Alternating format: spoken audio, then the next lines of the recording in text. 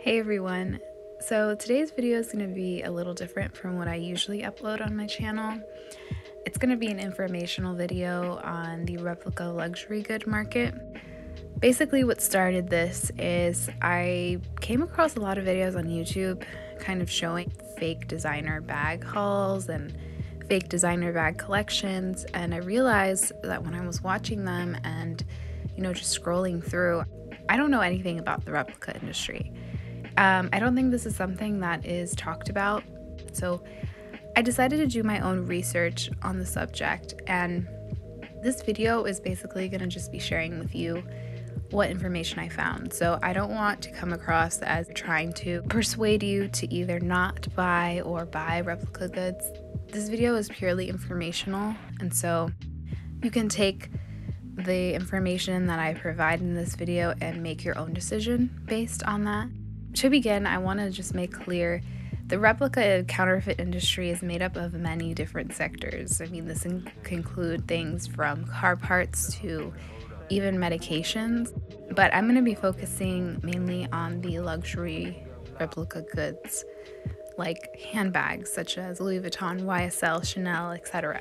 So I think it's important to start talking about the consumers and how we're affected by this industry, both positively and negatively. When we think about how the luxury market has evolved over the last few decades, it's clear that luxury goods have become more common and sought after by all generations and social classes. So it's not only the established, older, rich women that are buying these bags, it's everyone of all social classes, young people. This shift can be attributed to social media and the influencers in our society, such as celebrities who market luxury items on a constant basis because, they go out of their house, they take pictures, they are constantly marketing these luxury goods because it's all they wear, it's all they own. So this in turn creates a desire for luxury goods by a much larger group of people than before. We can look at the most influenced group as the younger generation, so people my age, between 20 and 30, even younger, who are most likely to desire luxury goods but are least likely to be able to afford them.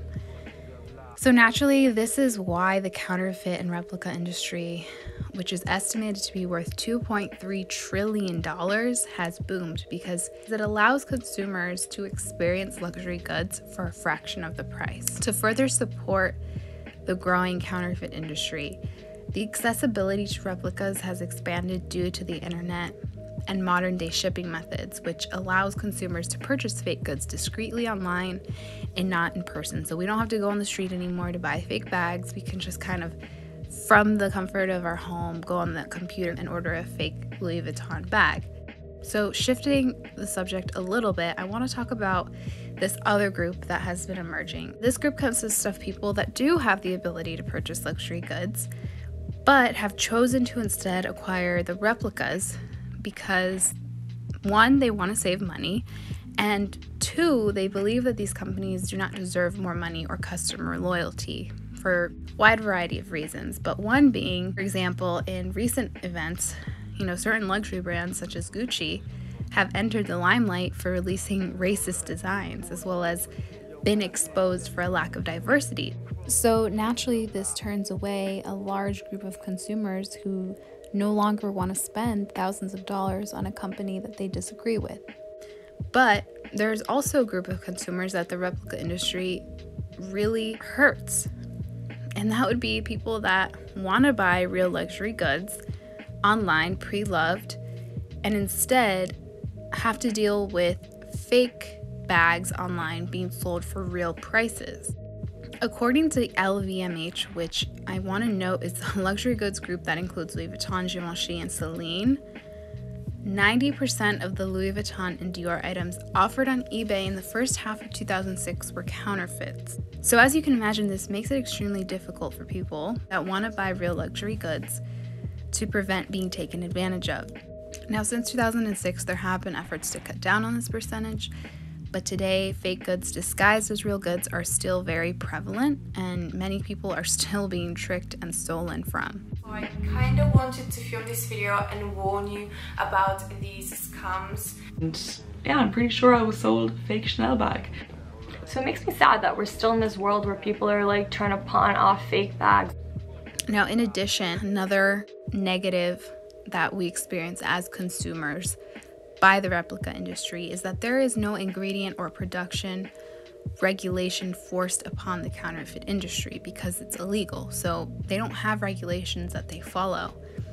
And this in turn leaves the door open for consumers to receive goods that contain things like toxic dyes and chemicals, which basically leaves legal recourse and consumer rights non-existent.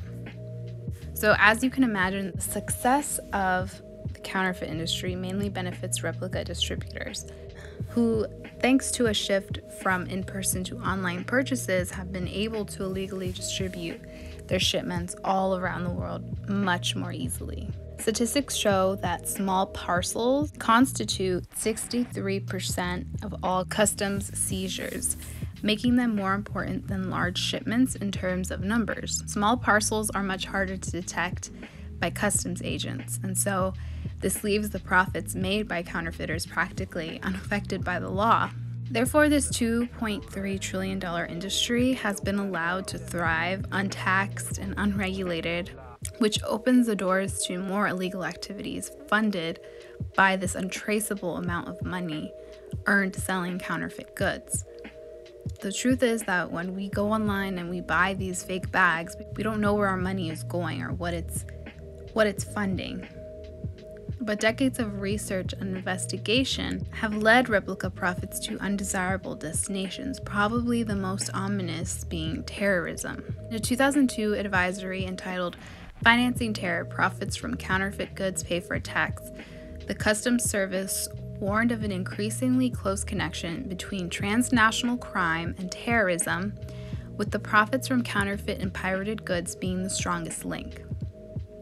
Now, in the same year, an Al-Qaeda training manual recommended explicitly that selling fakes is a good way of supporting terror sales. More recently, it was determined that the attacks that occurred in Charlie Hebdo in Paris in 2015 were funded by the counterfeit handbag business. Now, another disheartening reality of some, but I want to note not all, replica factories is that they are worked by children. A misconception may be that they are taken against their will and, forced to work, but the reality is that it's usually an older family member or even a parent who sends their children to work at these factories so that they can make money for the household. Now, you may be thinking, if they're willingly going, what's the issue? Well, the problem is that an unregulated illegal practice has no labor regulation. And so sometimes these children are physically abused in order to produce more goods.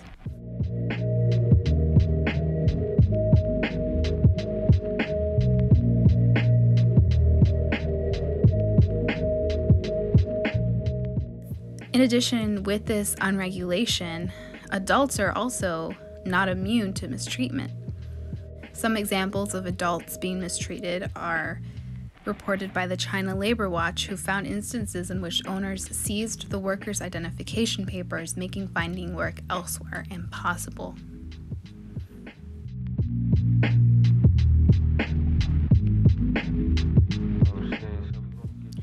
Okay, so now let's shift our attention to the luxury brands, because this discussion really could not be complete without looking into the role that luxury brands play within the industry.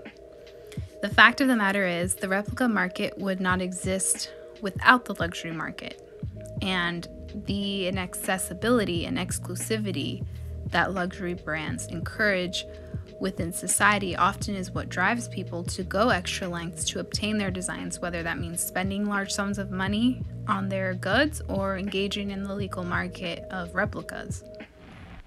Now, over the years, luxury companies have also morphed from an identity of emphasizing quality to an identity of emphasizing logos, which has tempted them to relocate production to low-cost countries. Now, unfortunately, some luxury companies have given in to this temptation, which makes it increasingly more difficult to control the quality and manufacturing processes as they once could. Even in instances where labels claim to be made in France or made in Italy, there exists a lack of transparency.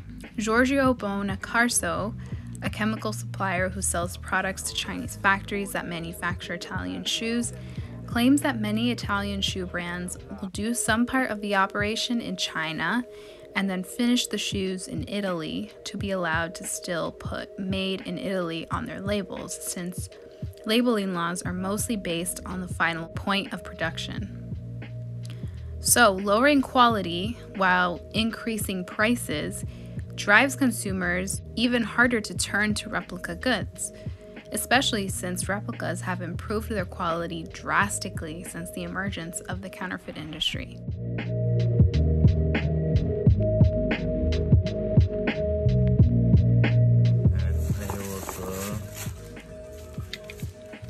Real certificates. Yeah. All of them I have. There has been an effort by luxury companies to tackle replicas.